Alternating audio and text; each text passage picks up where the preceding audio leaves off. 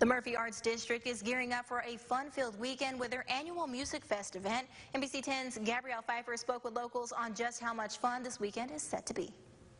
Good music and fun are just a few things residents and visitors can expect at this weekend's Music Fest.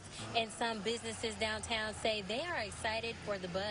We are. We're looking forward to Music Fest. We'd love to have you come to El Dorado. The annual festival is the place to be for all music lovers and draws in thousands of families and fans from all over. We do get folks that come from further away, as far as Dallas and Jackson, Mississippi, and Little Rock and South Louisiana, and so we look forward to hosting our guests each year. The Union County Guest Quarters downtown says a lot of their rooms are booked for those music fans. American rock band Walk the Moon and country pop singer Brett Young are two of the weekend's headliners. With all of the additional traffic from festival goers, Griffin hopes other businesses will reap the benefits.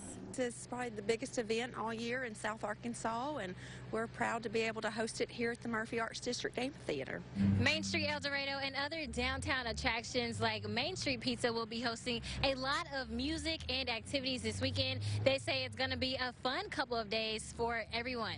Reporting in El Dorado, Gabrielle Pfeiffer, NBC 10, your local news leader. Tickets are still available. For a look at the lineups and ticket costs, visit eldomad.com.